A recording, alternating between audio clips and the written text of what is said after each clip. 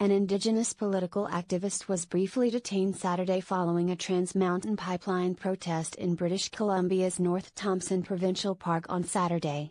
Kanahus Manuel, a spokesperson for the activist group Tiny House Warriors, was arrested by the RCMP after allegedly defying an eviction order from the BC Parks Service that was delivered on Thursday. The group's members belong to the Secwepemc First Nation, which released a statement Saturday afternoon calling Manuel's arrest a declaration of war. In the release authored by the Secwepemc Women's Warrior Society, Manuel is referred to as a political prisoner of the white supremacist RCMP and park ranger goons of the Canadian state, whom they said are intent on forcing the Tiny House Warriors from lands the Secwepemc consider ancestral territories. The statement adds the territories were never surrendered to a Canadian government. Don Roberts with the BC RCMP said members went to North Thompson Provincial Park to meet with the protesters and discuss the eviction notice. She said the liaison team continued to have conversations with protesters after the arrest, and the remaining protesters began to pack up the tiny houses they'd built.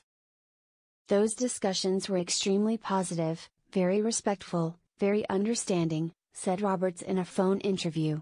Snootque Manuel said her sister has been charged with mischief after the group refused to leave the park, although Roberts did not confirm that formal charges have been filed. An RCMP statement said Manuel was released from custody late Saturday afternoon on a series of conditions and a promise to appear in court at a later date. Additional members of the protest were told they could leave the park on their own or be arrested themselves. Manuel said the RCMP and BC Parks Service have no jurisdiction in the park. This is a Secwepemc village site. Our people died of smallpox here, she said. Manuel said there were around 6 other protesters with her sister when she was arrested, including 2 village elders. She subsequently recorded and posted a video to her Facebook page of a conversation with 2 RCMP officers who stopped her from entering the campsite, which she said was to help her mother pack up.